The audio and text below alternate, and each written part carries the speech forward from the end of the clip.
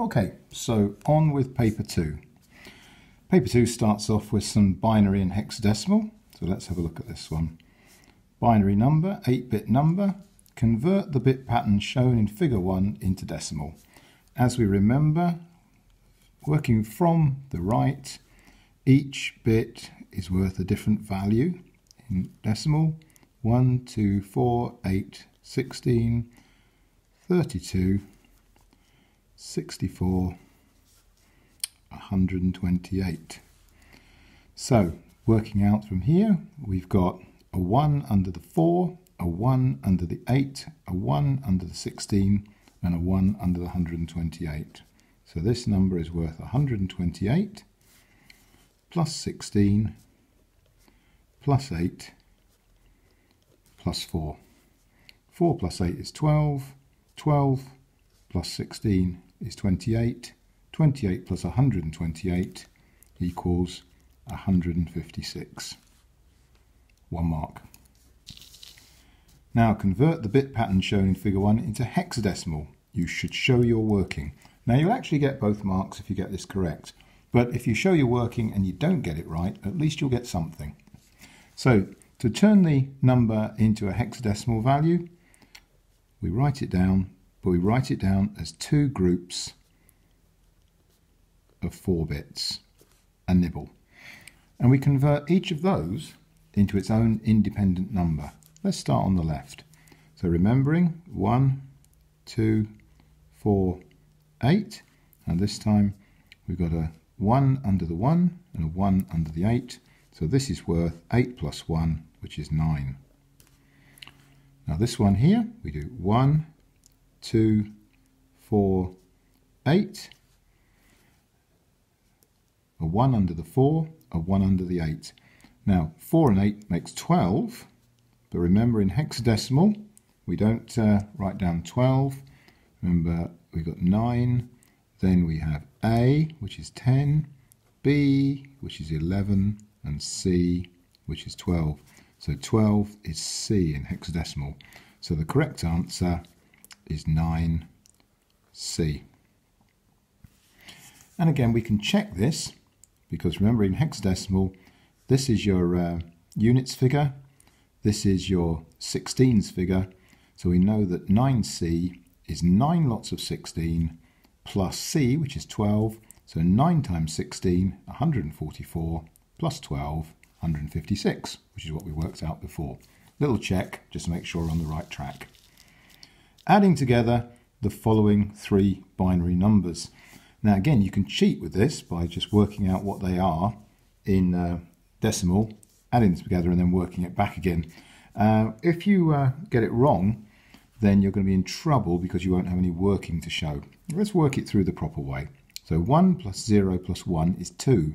Now 2 in binary, remember, is 1, 0. So we put down a 0, carry the 1.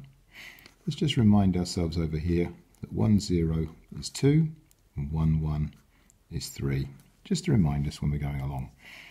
0, 0 plus 0 is obviously 0, plus the 1 gives us a 1. 1 plus 1 plus 0 is 2. 2 is 1, 0, so we'll put down the 0 and carry a 1.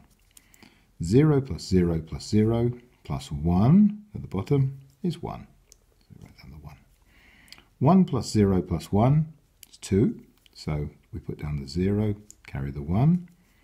1 plus 1 plus 0 plus 1 is 3. 3 is 1, 1, so we put down 1, carry the 1. 1 plus 0 plus 0 plus 1 is 2. We put down the 0, carry the 1.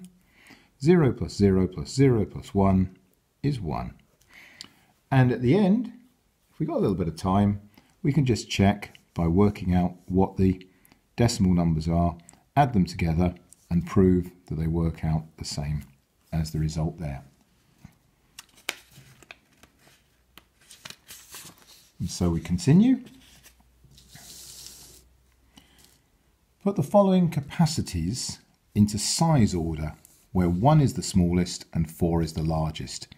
Well, let's have a look at these. So terabytes, gigabytes, megabytes, kilobytes.